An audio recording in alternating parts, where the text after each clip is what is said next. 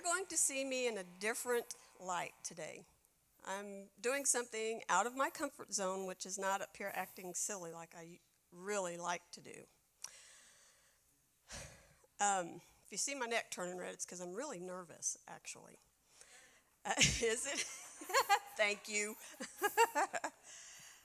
All right. Today is Mother's Day, and already I've heard, lots of hugs and kisses, and it's a good feeling day for mothers. Well, I'm going to mess that up. Not exactly. I'm going to tell you something that I put together probably about 5 years ago. And I did this because I was tired of seeing women treat their husbands like trash, basically. And I see this a lot. The men are saying, yeah, man, yeah, this is about us today. Not really. Maybe it will help you guys, though. Ralph, every Father's Day, he gets up here, and he beats you men up. Boy, I hear it every time. Man, he beat me up. Oh, man. Well, today it's the Women's Day. I get to beat up on you guys because I'm a woman. Been there, done that, a lot of things. What this is about, ladies, it is very important for you to understand how effectively you should be in being the helpmate, your husband's helpmate, in some of these areas. His inability to have patience, caring for the household, his physical and emotional needs, irritability, he's tired. How can a wife help rather than compound the problem? I don't know if any of you women have those things happen in your household. I did, and still do, to some degree. Do we all understand, ladies, what the term helpmate means? And I want you to really think about your role as a wife and the woman in the home. One of my God-given roles as a wife is being a helpmate to my husband. The Lord God said, "It is not good for the man to be alone. I will make him a suitable helper," which is us. God said this, okay? I'm sure most of you have already heard how much love that Ralph and I have for each other. I get used almost every Sunday in his sermons. Ralph and I have been married almost 30 years. 38. Sorry. My paper says 38. I just said 30. I wanted to go back in time. Anyway. I was better back then. We've been married almost 38 years.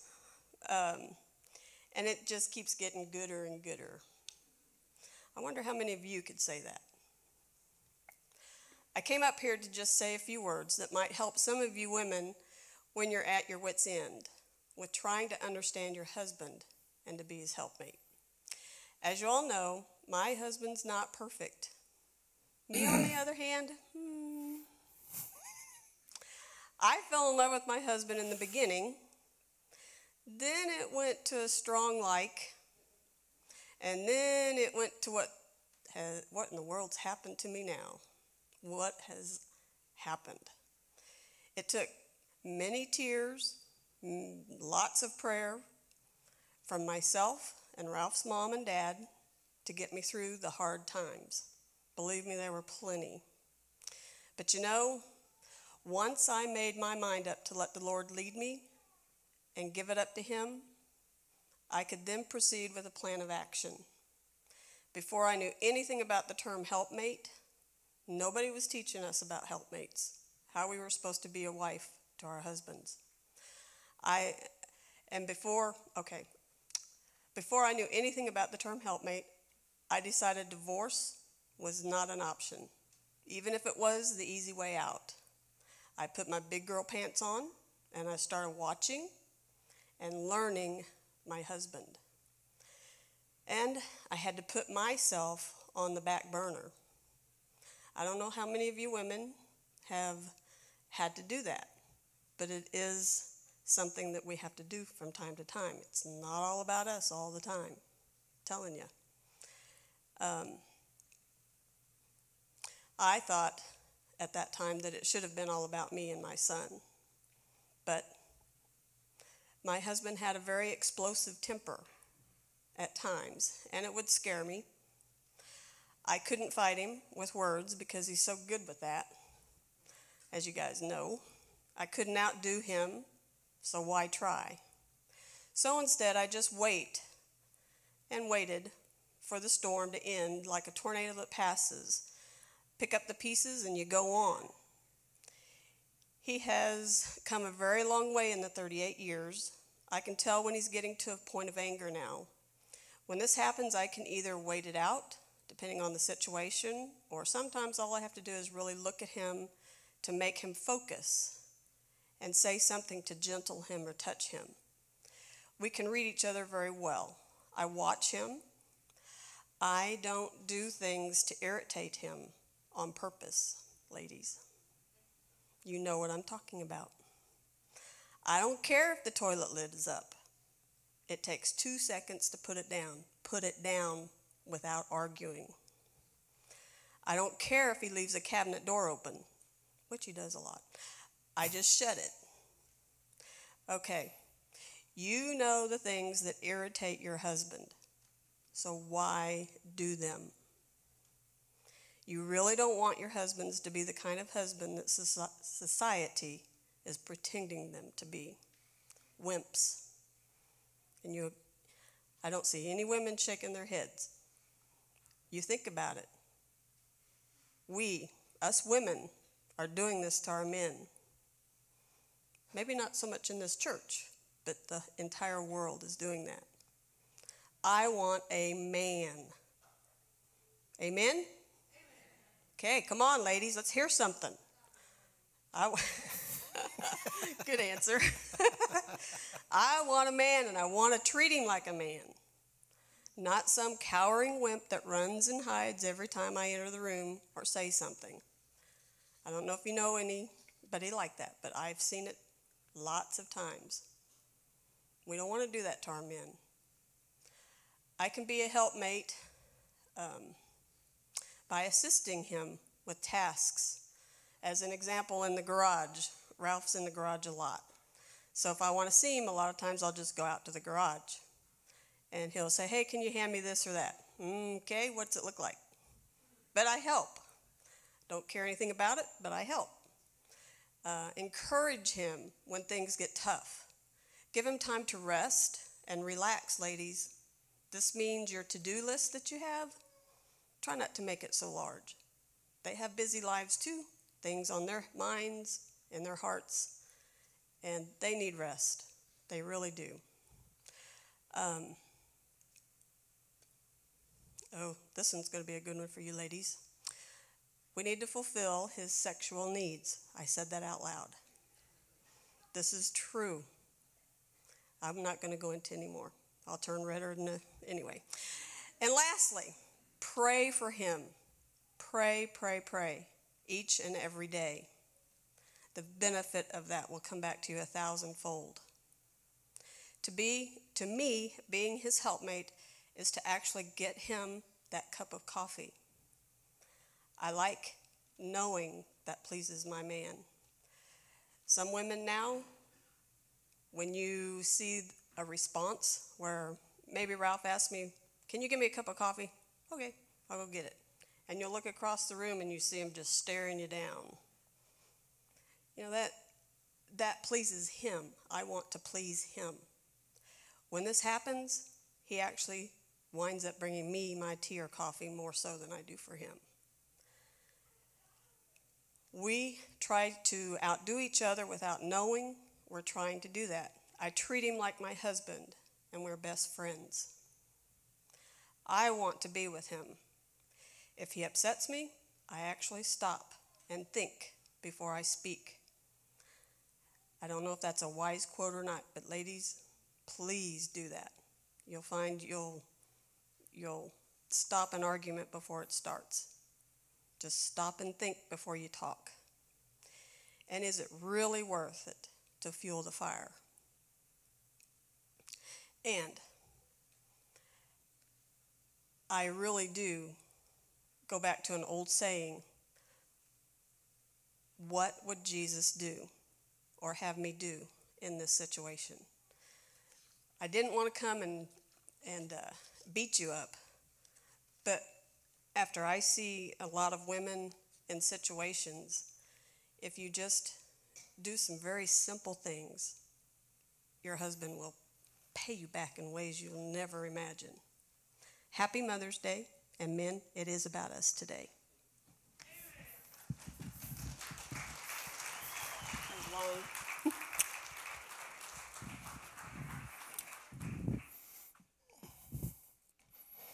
If you've been around Diana and I very long, you realize how much we enjoy family, how much we enjoy marriage.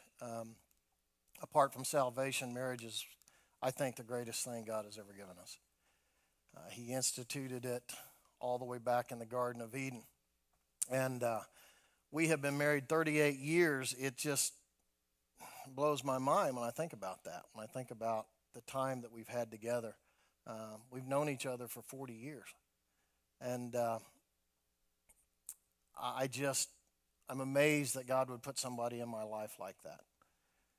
One of the things that she said that stood out to me was she learned me. She watched me learn me.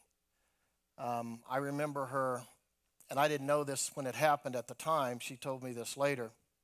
But I remember when we were dealing with a lot of those difficult times early on in our marriage. First 7 to 10 years weren't easy. And that was 90% my problem. Because, as she said, I had a very, very volatile temper. And I was very selfish. And she went to Mom, and she made up her mind, this marriage is going to work. And she asked my mom. The older ladies and younger ladies, listen to me. She asked my mom, teach me how to love my husband. My dad was a difficult man at times, and Mom displayed that with class. And so no better person could she have gone to ask that advice. And one of the things that I would love to see our church engage in more is the Titus woman mentality and process. To our younger women, our young mothers, young wives, can search out older women and ask those type of questions. How do I love my husband? How do I raise my babies? This is immensely valuable in the structure of the family. Daughter-in-laws, reach out to your mother-in-laws. Daughters, reach out to your mothers. Learn from them. Grandmas have so much to offer if you'll just go and sit down and talk to them. Let them teach you. Let them share with you their experience. It's true, we mellow with age, and experience is a great teacher, and you learn a lot as you go down the road. Tap into that experience, that life. Okay, enough said. We're going to get busy here. Now, I do need to ask you to do me a favor this morning. I'm feeling a little overly sensitive this morning, so I want you to be nice to me throughout the rest of the day. I got up this morning, took a shower, opened the cabinet door. I was out of deodorant. So I had to put Diana's deodorant on. And it's just making me feel a little sensitive. Now,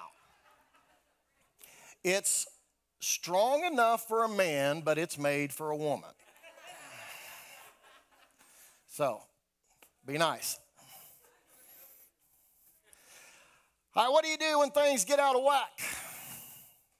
And they do all the time, don't they? Ephesians chapter 5, verse 33 says, "However, let each of you love his wife as himself, and let the wife see that she respects her husband." The subject that I want to talk to you guys about today is one that will never be embraced by the world. Anytime you speak about biblical roles within a family unit, criticism and reaction are sure to follow. So on your outline, immediately out of the gate this morning, I want to say this. The world hates the truth. And sadly, far too many people, even within the church, have been influenced by and have even embraced the standards of the world. Yesterday, the men came together and we watched a Tony Evans video, and he talked about alignment. And it was a very powerful message, and as I sat there and listened to that message, I thought, I bet Tony gets a lot of emails and criticism about his position on the family. God is the head of Christ, the Bible tells us. Christ is the head of the man. The man is the head of the woman. That's a tough position. That's a tough doctrinal position to teach in the culture and the society in which we live in today. But it's still true. Satan is the father of lies. Jesus identifies him as an accuser as well as a liar. And in the area in which his lies seem to be the most effective in our society is within the family unit. Men are believing lies. Women are believing lies. They're adapting to worldly ideals about how a family is supposed to be structured. What does a family look like? A family can be all types of things. No, it cannot.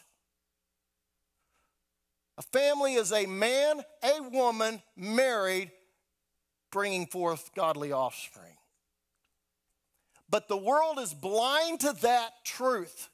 2 Corinthians chapter 4 says, "In their case, the god of this world," which is Satan, "the god of this world has blinded the minds of unbelievers to keep them from seeing the light of the gospel of the glory of Christ, who is the image of God." Now, there's a blindness. We live in a culture that simply cannot see the truth. They can't understand it because they are being hindered. A culture that is in complete disarray because it's abandoned the one very important rule of any healthy society. And it's a rule that God himself instituted in the very beginning when he created man and woman. You see, God designed marriage to be between, as I said, one man, one woman. That union was to bring godly offspring, to create a family unit where there is a father, where there is a mother, and there are children. Now, within that union, God created men to lead, and women to, as Diana has already spoken to serve as a helpmate to her husband, to that man. Now, let me say this right now. Listen to me, ladies, carefully. That in no way diminishes the role or the value of you as a woman.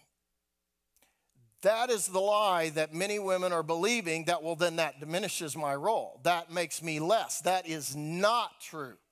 Not true at all. Even though the husband is the head of that household, he is designed, created, and built in such a way as to lead that household. He does it as he serves that household.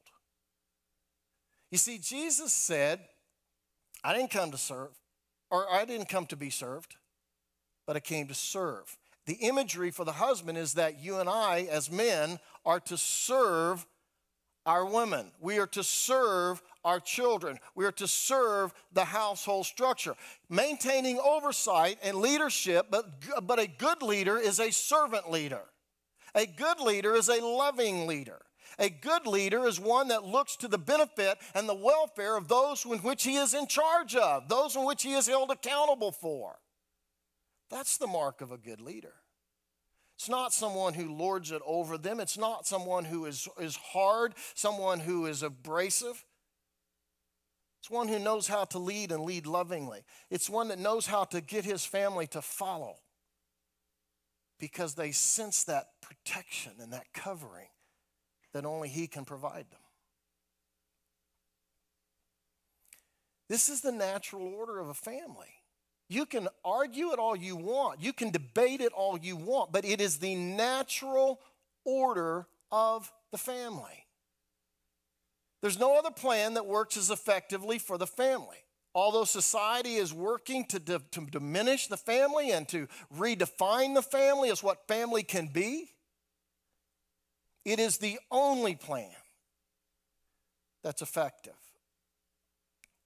Now, before those of you who would reject this truth start checking out on me, I want you to realize that what I'm saying is a biblical mandate. So if you have issue with this, your issue is with God's word. It's not with me. Let's look at what Scripture says. Genesis 2:18, and the Lord God said, it's not good that man should be alone. I'll make for him a helper fit for him, one that perfectly fits him emotionally, spiritually, physically, sexually, in every way. It's a perfect fit on every level. Right here, we begin to see that God intended from the beginning that men and women should share equal responsibilities within the family. Did you hear what I just said?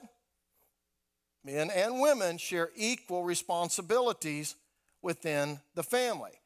Not the same role, but equal value.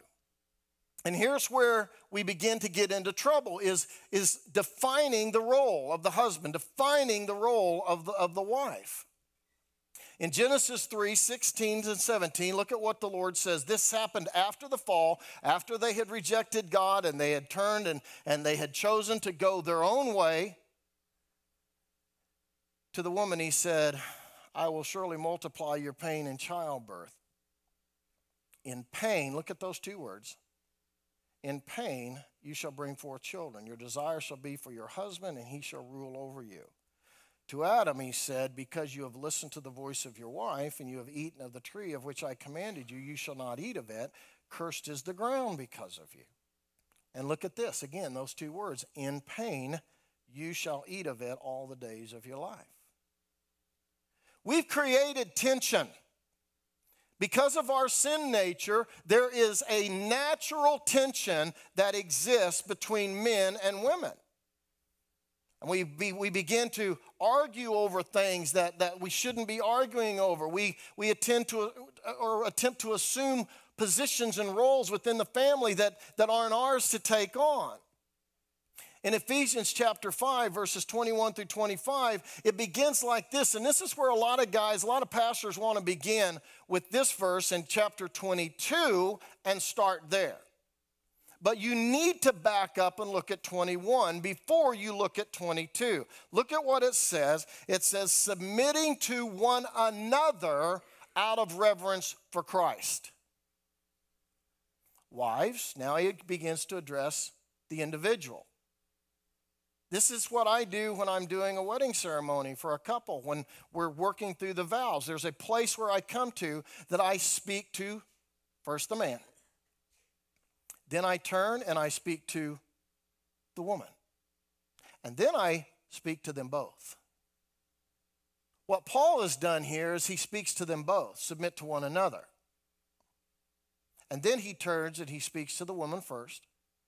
Wives, submit to your own husbands as to the Lord. For the husband's the head of the wife, even as Christ is the head of the church, his body, and he is he himself its Savior. Now, as the church submits to Christ, so also wives should submit in everything to their husbands. Husbands, love your wives as Christ loved the church and gave his life for the church. In 1 Peter chapter 3, Peter picks this up and he begins to speak in this way. Likewise, wives, be subject to your own husbands, so that even if some do not obey the word, they may be won without a word by the conduct of their wives.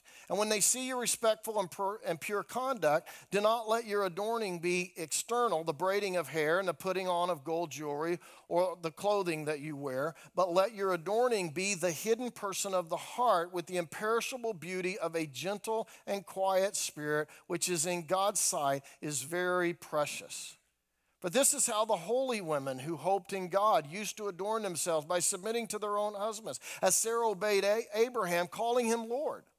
And you are her children if you do good and do not fear anything that is frightening. Likewise, husbands, live with your wives in an understanding way, showing honor to the woman as the weaker vessel, since they are heirs with you of the grace of life, so that your prayers may not be hindered. Go to your outline, guys. When husbands and wives begin to see their roles, look at this, because this is what we've been talking about in these last two passages of Scripture. When husbands and wives begin to see their roles as reflections of the relationship between Jesus and the church, his church, the family always benefits. It always benefits. It flourishes. But when we oppose or impose our will over Christ's will, everything begins to start becoming chaotic. Tony Evans said, everything gets out of alignment. He used the illustration of a front end on a car, shimmying and shaking and taking it into the shop, and they checked it and they said, well, the alignment is out on the car, which caused the whole car to be affected. And he used this illustration, and I thought it was really good, in that when we get God's plan out of alignment, God the Father, Christ, husband, wife, when we get this out of alignment, it affects every part of the family, not only the family, but it also affects our society. And we're seeing and living through the effects of that right now. The world attempts to paint men as idiots. And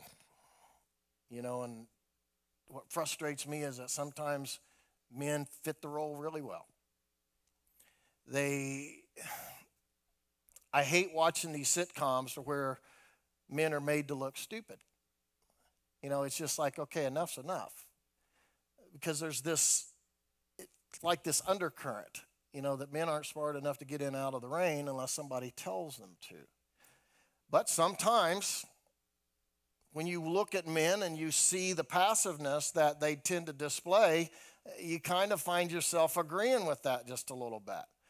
On the other hand, the society and our culture is working overtime to try to convince women that they need to fight to establish their strength towards men, which is exactly what God said would happen back in Genesis chapter 3, verse 16. Take a look at this. It says, your desire shall be for your husband, and he shall rule over you, but he shall rule over you. Now, that passage means this. Because this is all falling in line with the curses that came about through our sin. What he's saying here is he says, ladies, you're going to have the tendency to want that position, to want that authority within the family unit. You're going to, and you've already started displaying it, you're going to want to start telling Adam how life's going to be, the way things are going to work, what we're going to do, what we're not going to do, where we're going to go, where we're not going to go. You're going to want that. You're going to start trying to take that away from him. You're going to try to lead. It's a natural, normal tendency to want to step up and to lead. Ladies, let me give you some advice. Resist that. resist that. And that's becoming more and more important because our society and our culture is emasculating our boys. They're confusing them. They're failing to allow them to be boys. They're trying to take all of that aggression out of them. They're trying to shape them and mold them into girls, basically, to try to establish and to create equal roles here. And so we've got to resist this. Let your boys be boys. Teach your girls to be girls. Help them to see this design that God has for them. Women are uniquely made. It's an amazing creation. And when a woman begins to really start to embrace how she's wired, and a lot of women don't even understand their own makeup and how God has put them together and built them. And when they do, it's an amazing thing to watch that woman just blossom. And when a man begins to start to learn how to curb that aggression as he gets older, as he becomes a young man, when he learns how to start being able to rein that in and realize this is the way God has made me, this is why he's made me this way, it's amazing to watch that young boy turn into that strong young man that is capable of leading, that knows how to love and knows how to serve. It's just an amazing thing to let God's plan walk itself out. Now, Peter, in this passage, and some of you ladies might be hung up on this, Peter in this passage referred to you as a weaker vessel. And I've been in situations where women look at that and go, I don't like that. Well, that's because you don't understand what he's talking about here.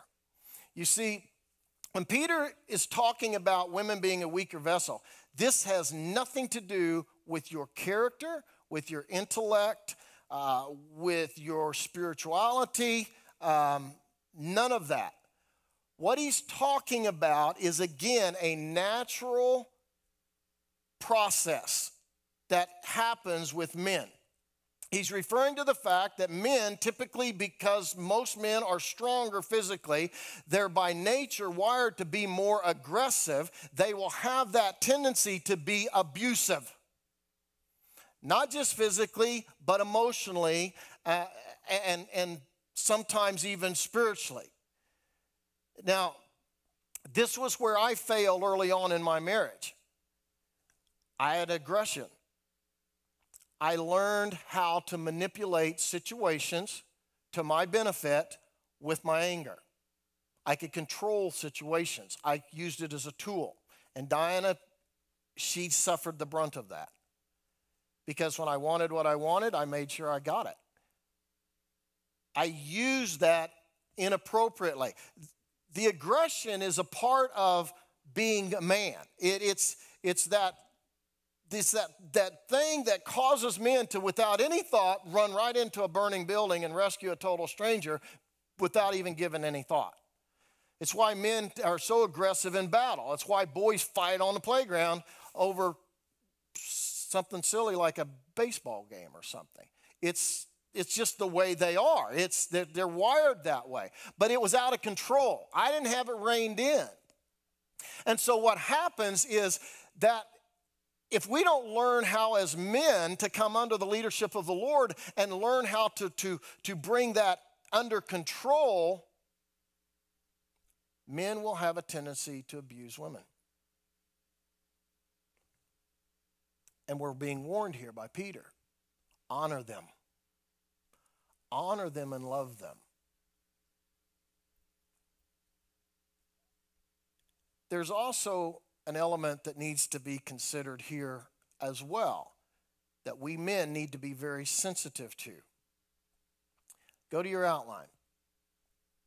Decisions that women make tend to be more emotionally charged than a man's, which can, for them, expose more vulnerability. And we are often insensitive to this as men. I guarantee you, if we took the time to sit down and talk about this and women were able to be honest, they would say that, yeah, a lot of times my husband isn't sensitive to what I'm feeling and what I think. Your decisions tend to be more emotionally charged. Men, you will do yourself a great service if you will learn how important that is to you as a man. Because our decisions aren't always emotionally charged. We have a tendency, as a rule, to be a lot more black and white. It either is or it isn't. What's the problem? Am I right? Don't you shake your head, no, Paul Jones, you liar. But let me emphasize, ladies, weakness, the weaker vessel here, again, has nothing to do with your intelligence, has nothing to do with your character. It just has to do with the physical element that exists and how men will tend to use that against you. Their aggression, their size, all of that stuff, they will have a tendency to use that. That's why so many women are abused, is men violate that. When it comes to character, when it comes to intellect, women are often stronger in this area than men. Yes, I just said it. In many situations, women are smarter than men.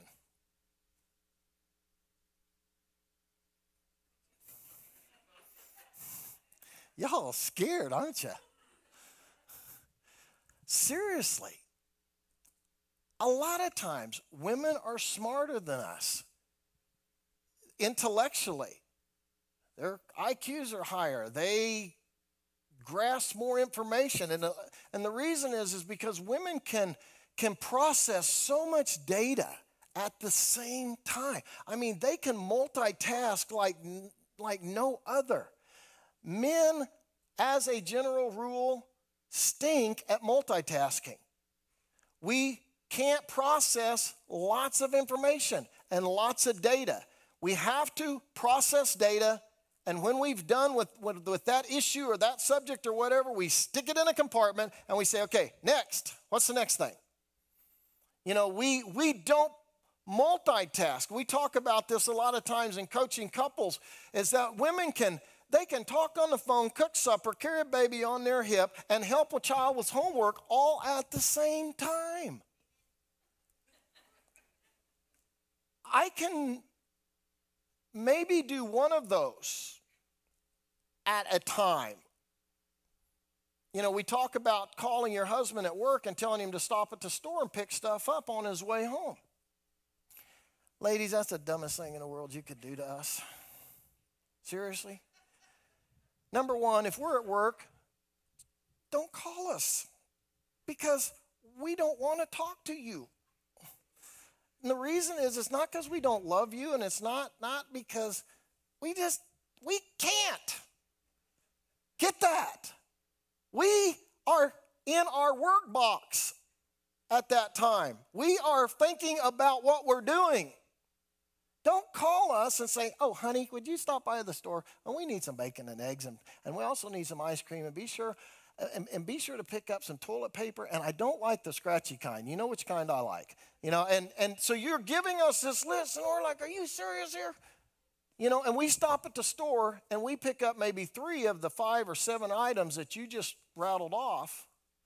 And you don't understand why we forgot stuff. It's because we aren't capable of remembering all of it. We can't process all that information. Women are oftentimes smarter. They can cover more ground. Women as a rule are more motivated than men. Now, that ought to get amen out of you women, right? Women are oftentimes far more motivated than men. And you're able to, that drives you. I don't know where sometimes women get their energy. Watching you guys sometimes exhausts me. It's like, man, I got to sit down and rest for you, honey. So I go get in a recliner, and sit down. And I'm saying, somebody needs to rest here, honey. So the way you're going, I need a break. I mean, it's crazy what you guys can pull off. And, so guys, understand, they're not men. I don't want them to be.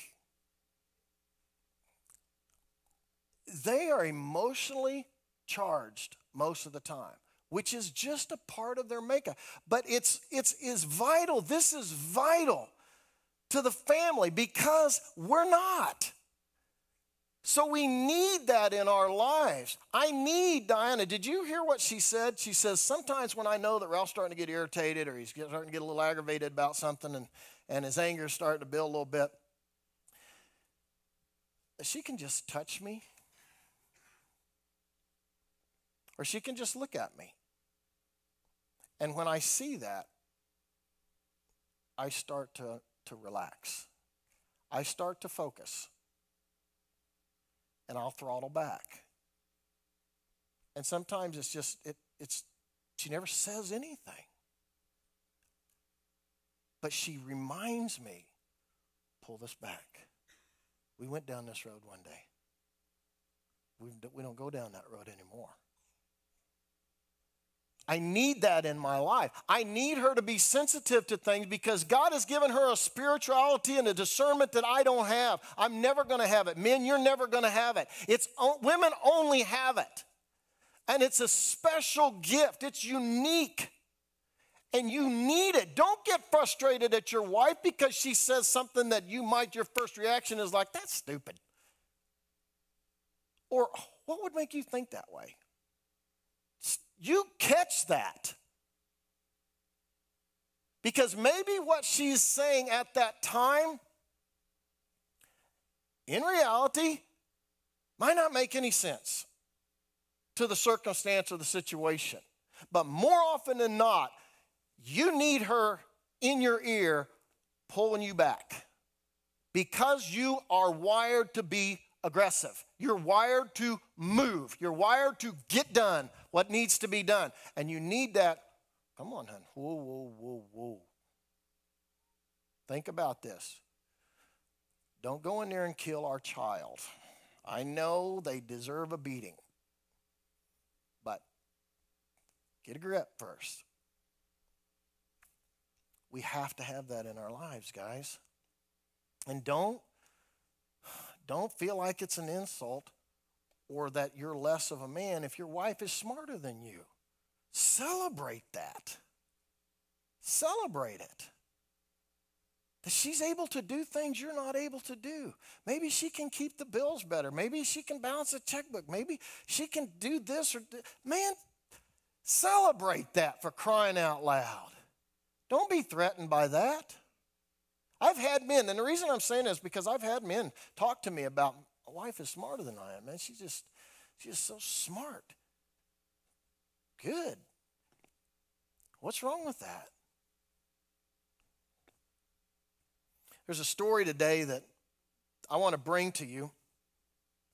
And I'm always wanting to pull just one thing out of this story. I won't have time to read through the whole story. It's in 1 Kings chapter 21. If you want to read that on your own time, it's about Ahab and Jezebel. But I just want to read a piece of it. I'll share a little bit of the story because I just want to pull one thing out of it for you ladies, just to help you, as what Diana was talking about, just to help you guard against something.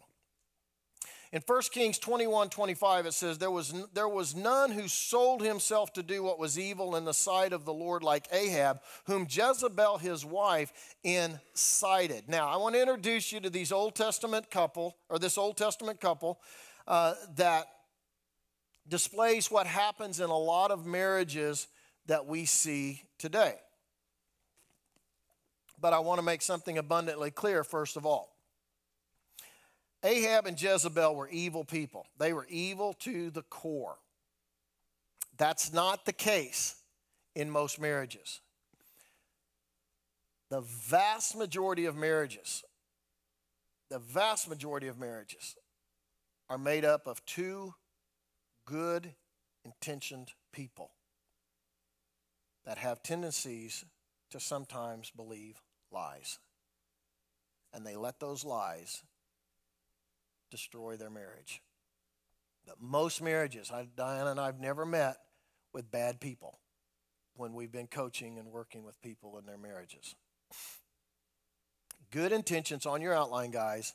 Good intentioned people sometimes display bad behavior. They don't set out to do bad things.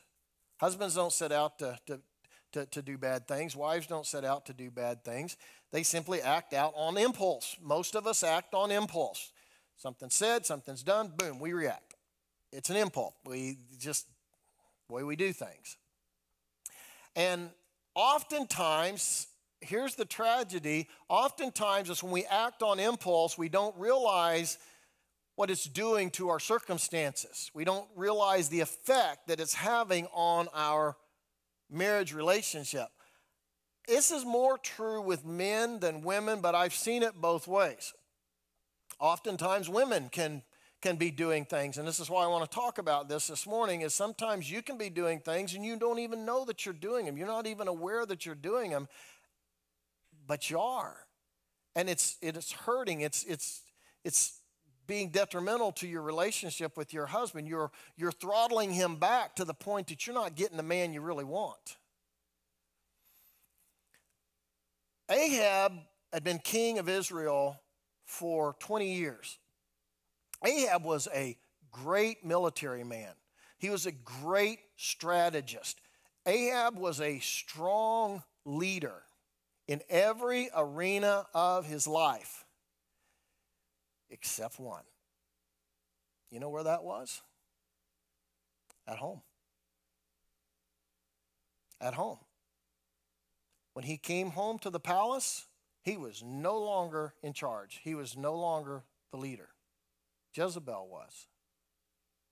He became this strong military leader, this strong strategist, this strong man became passive when he walked through the door of his home.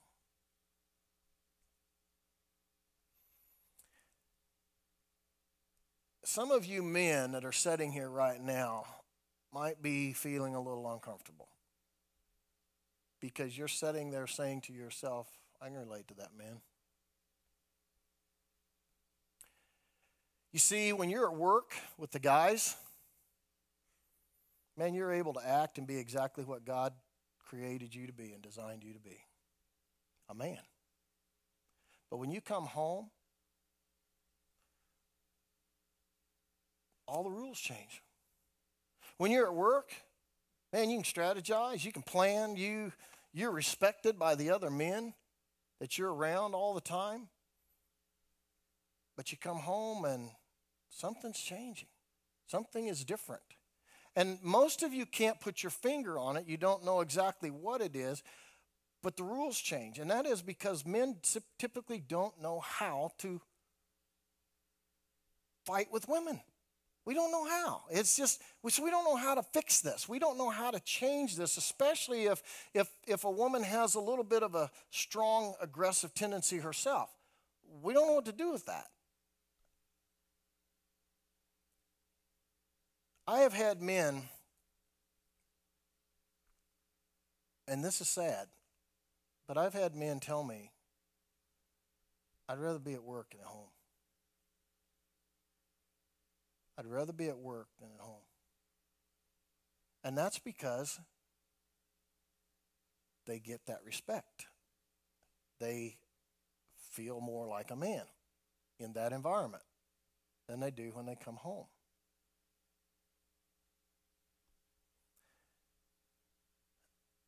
Ladies, if your husbands could feel safe enough to tell you this, I bet you some of them might tell you, I'm right on the money.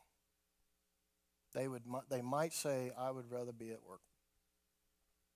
And it's not that they don't love you.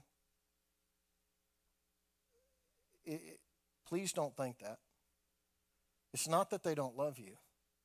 It's just that there's something that men desperately need. They need it like air, and that's respect. They need that respect. And they need it from you more than they need it from their coworkers, more than they need it from anybody else. And when you were courting each other, when you were dating, they were getting it. But something happens when people get married and children start coming and life starts taking off. Sometimes unintentionally, you quit. No longer does he feel like that man that he felt like when you were dating before you got married.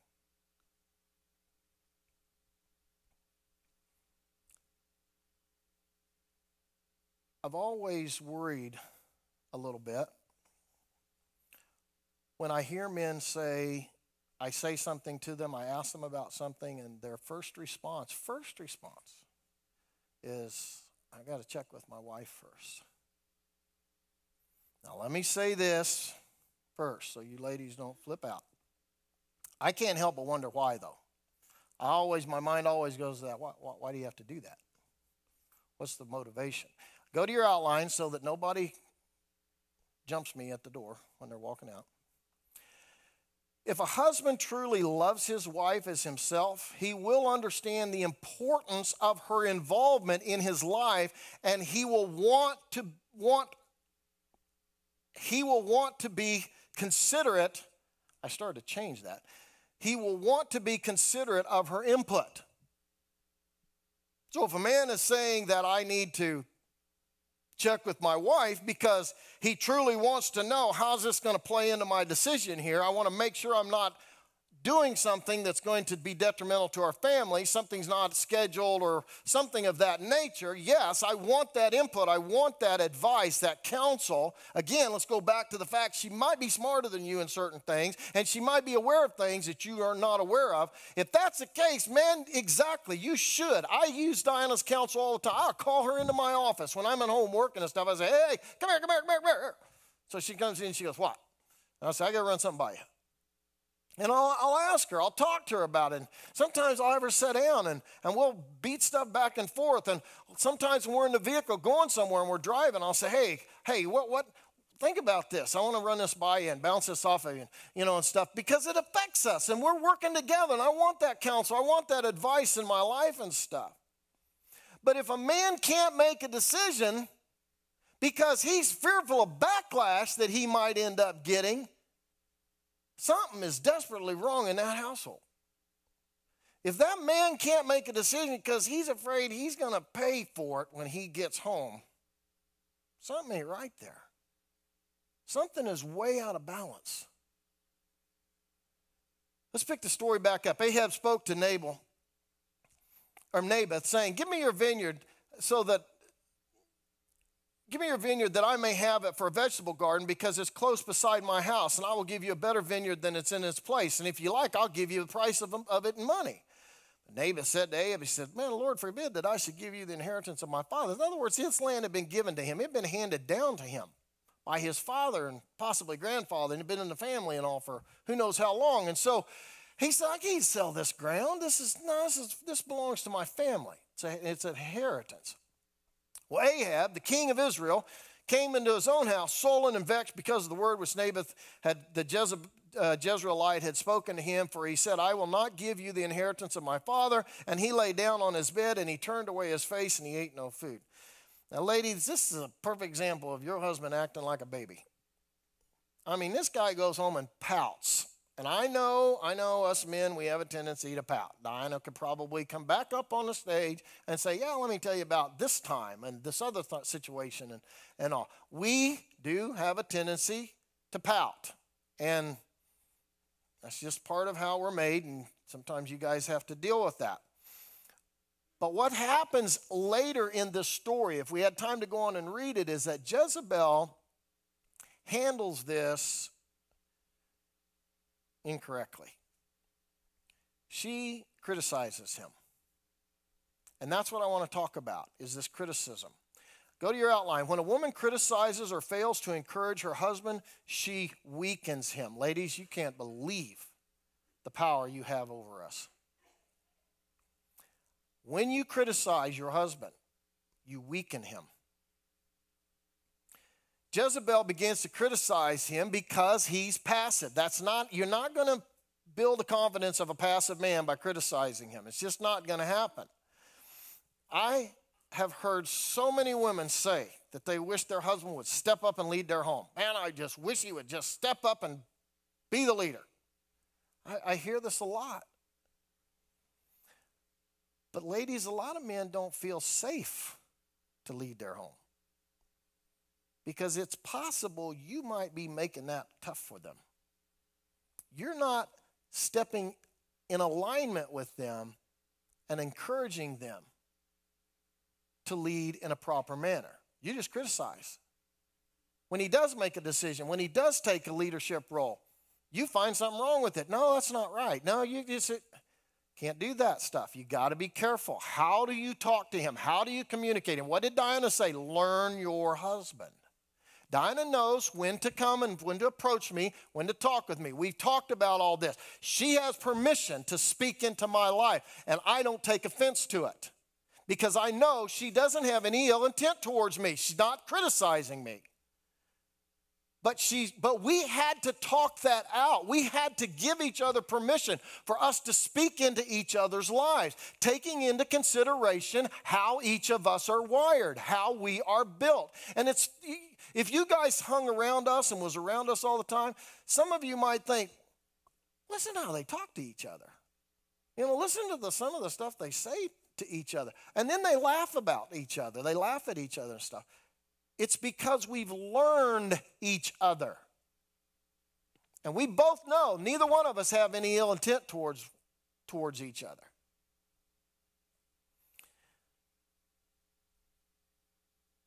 Your words are crazy powerful.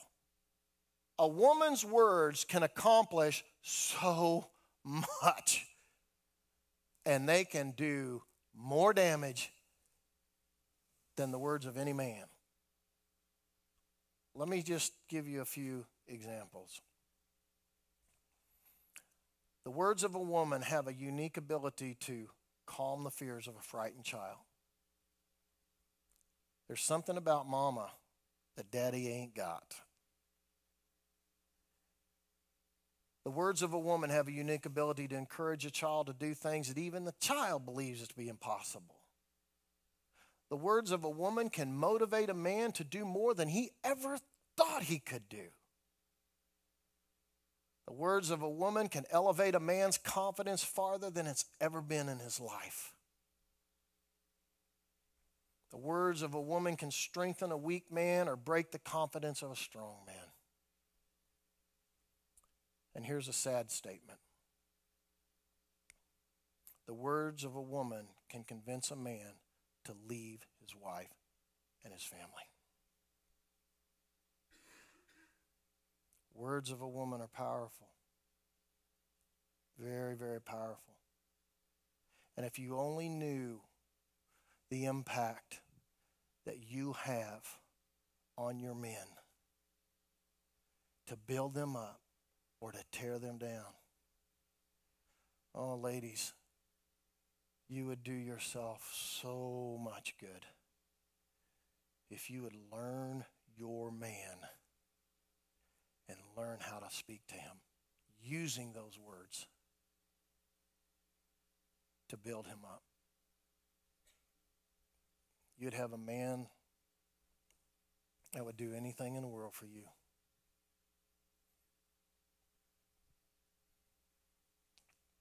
Most women believe that they can criticize their men to make them better. You want to know how men process complaining, ladies? It's on your outline. Men process complaining as contempt for who they are as a man. When you criticize his work, when you criticize something about him, he doesn't see it as constructive. He sees it as contempt. You don't respect me as a man. I don't measure up. It's a terrible thing to do to your husband, to your man. See, men as a rule, we don't criticize each other. You say, oh, I've heard you guys talk to each other and stuff. Y'all insult each other all the time. Oh, yeah, we insult each other because that's what men do. You know, man, you're fat and ugly. That looks stupid on you. Thanks. Appreciate it. Now I know the guy likes me. You know, that's just the way we talk to each other. But men don't typically criticize each other. Usually if it's gotten to that point, fights already broke out. Men typically are, by nature, respectful of one another. You see, men would never say to each other some of the stuff you women say to us. Hey, no way. We get our faces punched. You know, we just don't do that as a rule. We just don't do that. Here's what you need to hear, ladies. When a man has digested a steady diet of not being loved and respected, mostly being respected, when he has been digesting a steady diet of that, he will check out on you. He will check out on you. You know why? It goes back to what I said a while ago. We don't know how to fight with you. We know how to fight with each other. Men know how to fight with each other, because we know what the rules are. And when the outcome is decided, we're good. We're back to buddies again, and we're okay. But we don't know how to do that with you girls, because y'all don't fight fair. We don't know what to do, so we check out.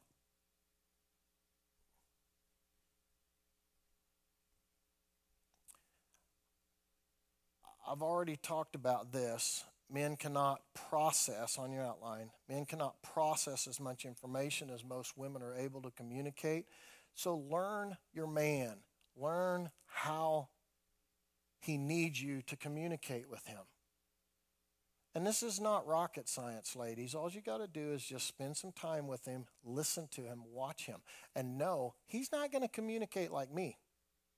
And he doesn't want a lot of conversation. He doesn't want a lot of data. He does better with less data than more. Sometimes less is more. And that would be a great thing to learn. Well, Jezebel takes over. Her husband's not going to do nothing. So she steps up. She gets Naboth killed. And then she goes and tells her husband, now you go get that land. You're the king of Israel. Don't let nobody push you around. Go get the land. Ladies, you got to understand the value of allowing your husband and helping your husband lead. Maybe they do need to be motivated a little bit. As I've already said, women typically are more motivated than men. So sometimes your man needs some motivation. But be careful. Be careful as you try to motivate him. Learn him. But let him lead. And if he doesn't do something, if he doesn't make a decision, then you got to, like Diana said, sometimes you just got to block your jaw and say, okay, it's not worth it. This is not worth a relationship issue here. But know this, your husband's been created to lead. You need to just learn how to help draw that out if he's not by nature leading. Talk to him about it. When you don't learn this, ladies, husbands, you need to know this. Husbands are leaving their families over stuff like this. They're walking out. He's got to feel respected, and he needs to know he's appreciated at home.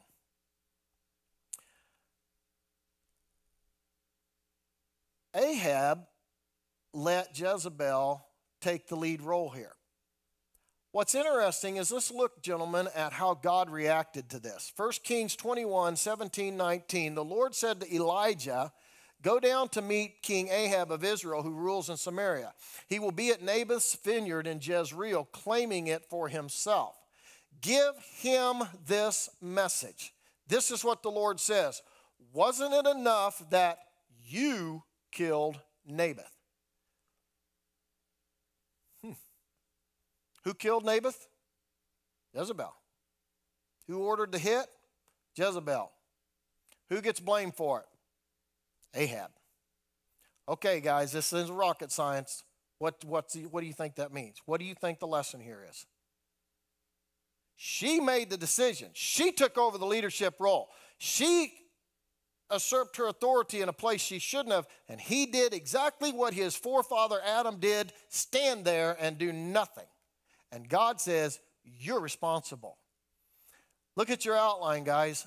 God will always hold the man responsible for the condition of his family. Ladies, not you, him.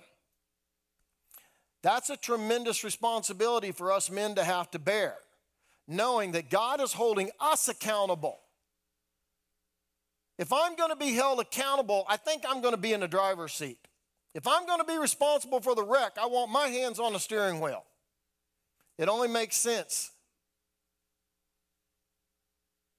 It's abundantly clear in this story that Ahab failed. And God held Ahab responsible for the death of Naboth, not Jezebel.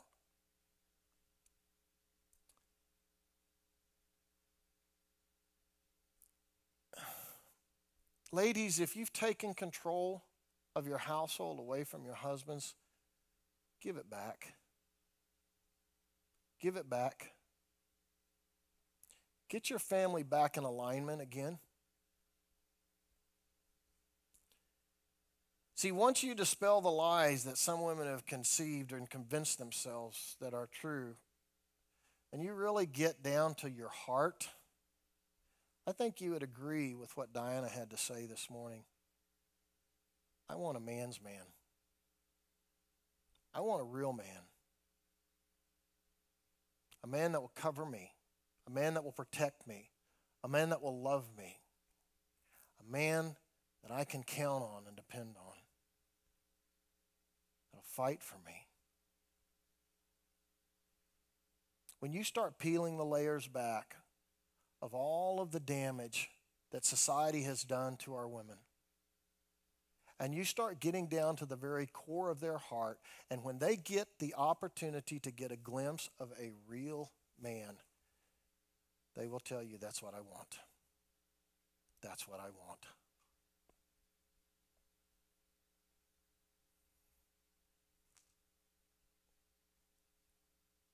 On your outline, most women yearn for a strong, loving leader in their man.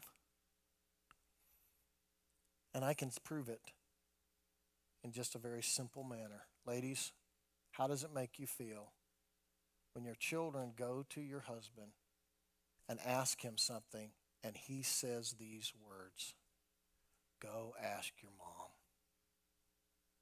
What does that do to you? You lock your jaw and you shake your head. You say, "You got to be kidding me." Now we laugh at that, but that's a telltale sign. That's not what our women want. Our women want us to lead. At the heart of a woman, that's what she desires.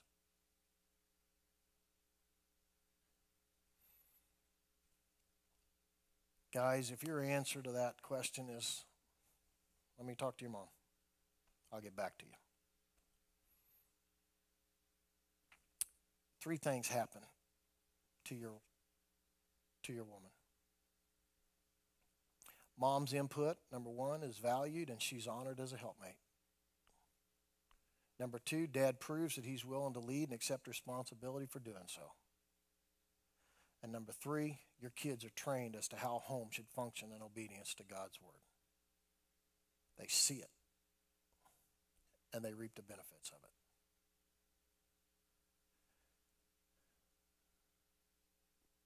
Ladies, you may have to redirect your children right back to their daddy from time to time. Say, "I don't care what he said. You go ask him." He'll get it. He might be a little duller than you are, but he'll start to sharpen up and realize, well, it ain't going to do no good to send him to mama. I might as well do something here. You got so much power. Like I said, ladies, you're only weak when it comes to the physical structure between you and your husband, unless you can beat him up, which is not typical. But in every other way, you're an amazing person. You're an amazing creation. And your role is not less. It is equal to. It's just not the same. It's just not the same. Don't resist your role. Don't believe the lies of the world and the culture. Embrace it. Embrace it. Because you truly are a unique and special creation. Here's your takeaway. Trust God and his plan, and enjoy the benefits of doing marriage the way God intended it to be. Let's pray. Father, thank you again for the institution of marriage. Forgive us as a society and culture of trying to diminish it, trying to redefine it. Family is what you intend it to be. The roles of men and women are what you've intended them to be. If we would just simply obey, if we would simply surrender, oh, how great life can be, even in the midst of chaos, even in a world of lies. Help us to embrace your plan. Help us to trust you in it. As Peter spoke to women, be not frightened of this. Do not be fearful of this. Embrace it. Thank you for the women that you have placed in our lives, for how they complete us, because there is not a man alive that is complete without that woman in his life.